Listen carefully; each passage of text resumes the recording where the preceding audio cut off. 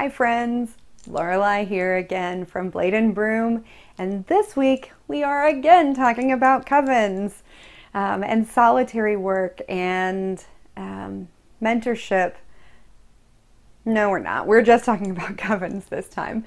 And specifically, I wanted to look at an interesting expression of a folkloric piece that plays out in modern coven leadership.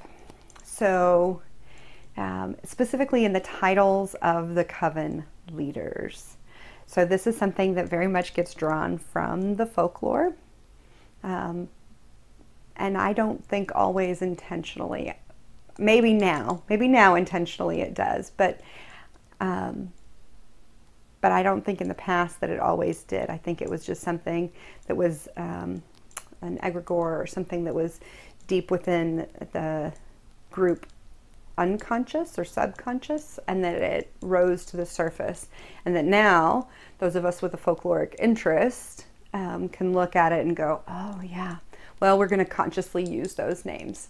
And so specifically this has to do with the names that the two primary leaders within a traditional coven or a folkloric coven are most likely to be called. There are other names that they can be called, but you're going to see these a lot. And maybe your group doesn't have both leaders. Maybe it just has one or the other. But again, I think you'll see a trend here. So let's get into that. Some of you who have dived into traditional craft and folkloric craft specifically already know these parallels, but others who are just getting started with it are probably going to find this really interesting. Traditional terms for the male and female leaders of traditional craft covens tend to be names like, for the feminine leader, it tends to be something like maid or dame or queen. And then for the masculine leader, it tends to be something like devil or magister or robin. We see this in the trial records of Dame Alice Keitler, who actually held the title of dame. She was a resident of Kilkenny in Ireland, and she was actually the first person to be tried and convicted of witchcraft in Ireland. And her servant and her coven sister, Petronella de Meth, was the first person to be hanged as a witch there. Dame Alice actually escaped and wasn't heard from after that, like ever again. So there's some speculation about what might have happened to her, but her familiar, her tutelary spirit, was known as Robin Artisan, Robin Son of Art. So there we have that Dame Alice and Robin, and then the coven. And there were several members there in that town that were named as practitioners of the arts. So there we have that setup.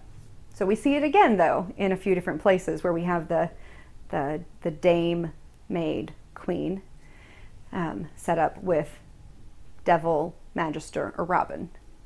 So I'm going to give you another example. One that you may find surprising, but I would ask you to just gently poke at it and see how it feels from a mythopoetic standpoint, is Maid Marian, Robin Hood, and the Merry Men. In this setup, we have again the male and female leaders of the group, and the rest of the group being all a single gender, which is not uncommon throughout some of the orders of traditional witchcraft throughout the Middle Ages. It's not the only way that it happens, but if you look, for instance, at the Order of the Garter, there is some speculation that it may also be pointing in the direction of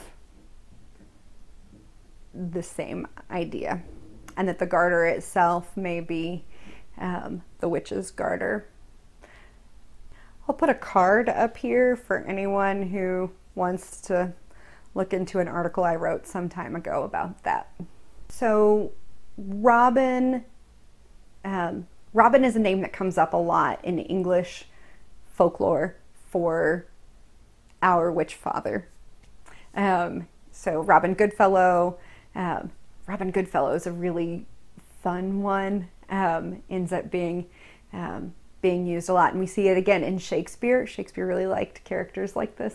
So Robin Goodfellow, for instance, we even see him in Midsummer Night's Dream, and he gets called both Robin Goodfellow and Puck.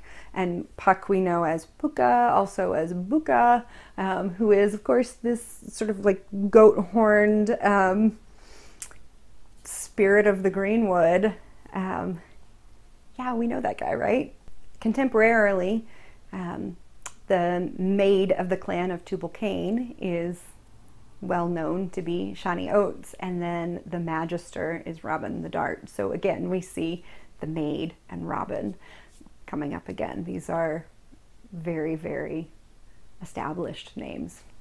All right, that's what I have for you on this piece. I hope that you found that interesting and informative. I am certainly fascinated by these things, which is why when I was recording the original bit on coven work and solitaries and mentors, it ended up being over an hour of footage, and I was like, I cannot put this out on YouTube. So I hope you find it as interesting as I do. Share your comments and your feedback. I would really like to hear from you guys. Like, subscribe, share, do all those things, but also go out into the world and do your craft. Do all those things too. And I will see you guys back here next Monday at noon. Bye, guys.